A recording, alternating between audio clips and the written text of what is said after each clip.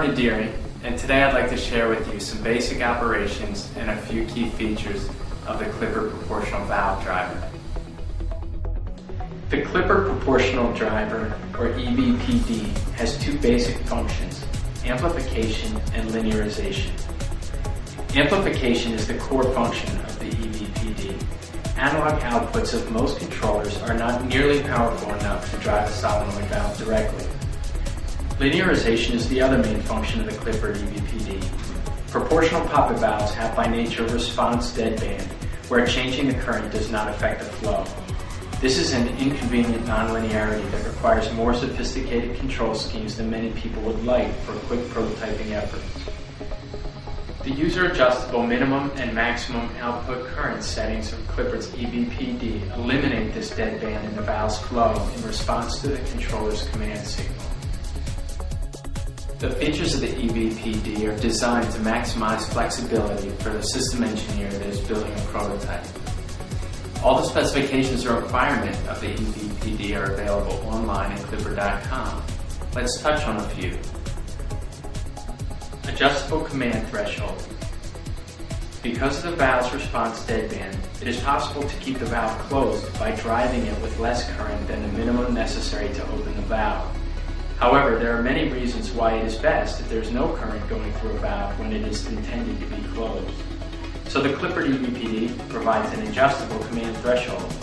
When the command signal is below this threshold, there will be no current through the coil. The threshold value is adjustable to accommodate for different command signals and other environmental factors such as electrical noise. There are 5 different command signal options. The driver accommodates both 0 to 20 milliamps and 4 to 20 milliamp current signals, as well as 0 to 5 volts, 0 to 10 volts analog, and pulse width modulation voltage signals. There are 3 jumper selectable output modes for the standard Clippard EVP voltages: 0 to 5 volts, 0 to 10 volts, and 0 to 20 volts. Supply power requirements are determined by the valve voltage specified.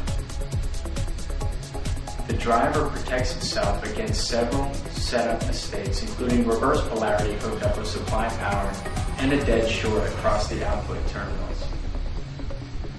LED indicators to show system status for ease of setup and troubleshooting. Power, activity status, and fault monitoring. High supply voltage, low supply voltage, driver overheating, and a short across the coil are all faults the driver will protect against and alert the user about.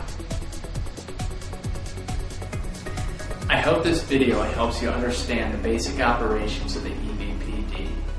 There are more instructional videos online at Clippard.com to help with setup and troubleshooting. If you need further assistance, please contact a technical representative at Clippard to help with your application.